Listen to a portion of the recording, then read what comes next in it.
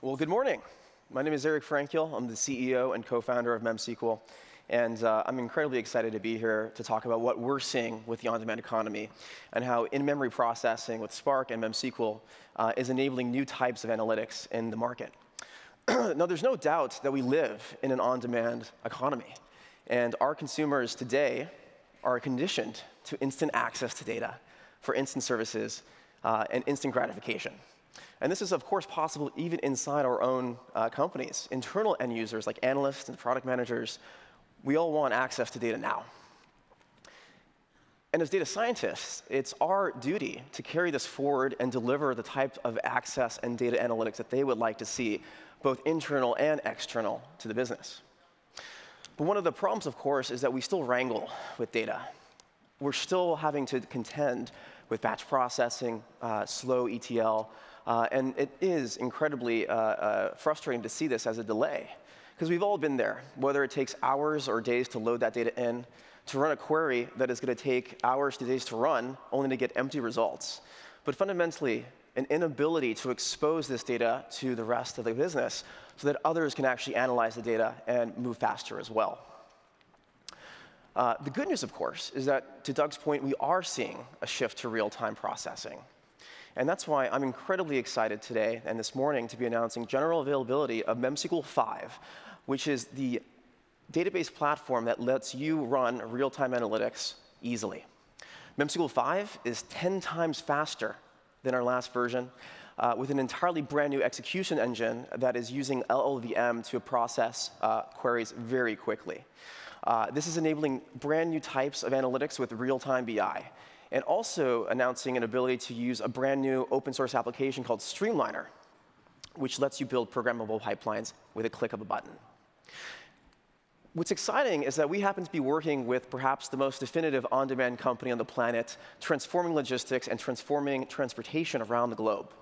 They're using MemSQL to track every car, and we're showing you an example here that lets you see how you can do rapid ingestion of data and use familiar SQL to actually run these analytics. MemSQL possesses native geospatial capabilities, so it's very easy to re-render a query just by zooming in or out, and the query itself will adapt. But of course, I believe that real-time dashboards are just the very first step, just the beginning. With Streamliner, it's possible to actually go beyond and build predictive analytic applications with a click of a button. And to show you how that works, we can talk about an architecture that lets you use Kafka as a message bus, subscribe to a topic, transform it with Streamliner however you need in a programmable library, whether it's Python or Scala, and then stream that into a database platform that lets you actually run real-time BI with any type of application logic you please. I'll also say that with Hadoop being so critical in our businesses, we actually have a way to let our customers build real-time applications on top of Hadoop by leveraging Apache Spark and Streamliner to make it easy to shift that data into memory. But the really exciting thing with Streamliner is its flexibility. Built on top of Apache Spark, you can actually leverage Spark MLlib to load a custom predictive model into an in-memory system. With this model, you can actually stream data from your inputs and score it, persist that raw sensor data, persist the predictive score, and then have business logic say, stop drilling, increase production, or redirect to another part of the business.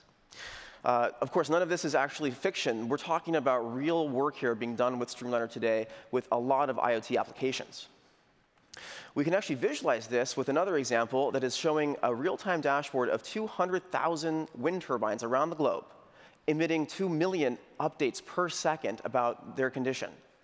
Now, with the Streamliner application and the database, you can actually do very easy rendering like so to get full resolution on the data, as well as expose it to the rest of the business. You might agree that the left-hand rail kind of looks like a Facebook newsfeed.